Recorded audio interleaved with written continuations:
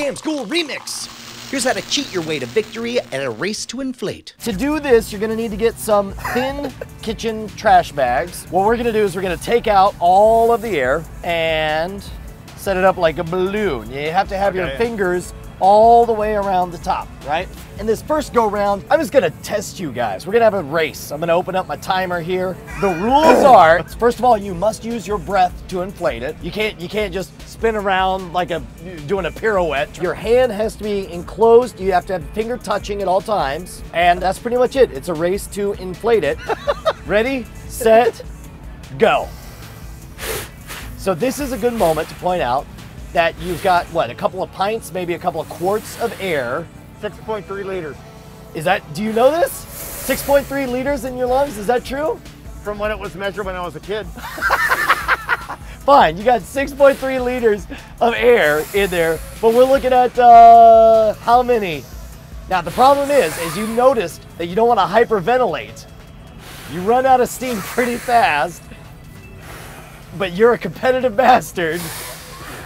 It's tight, man. That's it. There we go. 36 seconds. 36 seconds. Not bad. What if I were to say we were going to have a race?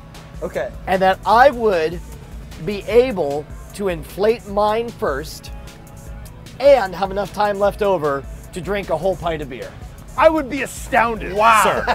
Wow. We're going to try it. So I'm going to turn this over to you. Okay. You'll be the time master here. So first off, I have to thank John Maverick for coming up with this. As far as he knows, it's totally original to him. But the idea is, I'm going to tell you in advance, I'm going to have to drink the beer just as fast as I can.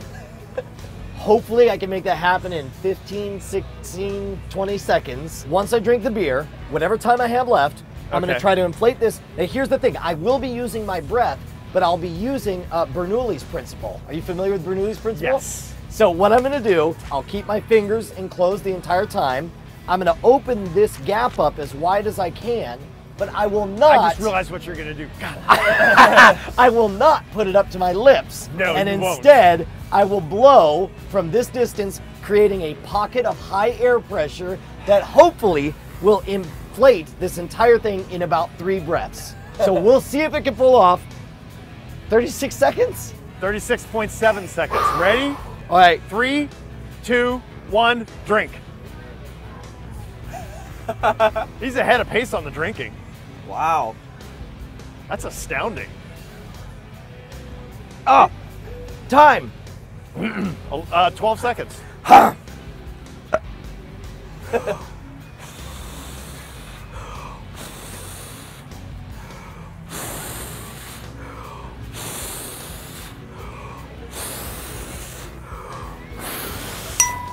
Time. 29.4. 29.4. All right, so try it. So here's what you guys gotta do. You gotta hold it like you're about to inflate it like a balloon. All right, and make then a pretty flower. You want to make your hole as wide as possible. And then once you have that opening, then just blow right in front of it. All right, and so ready, go.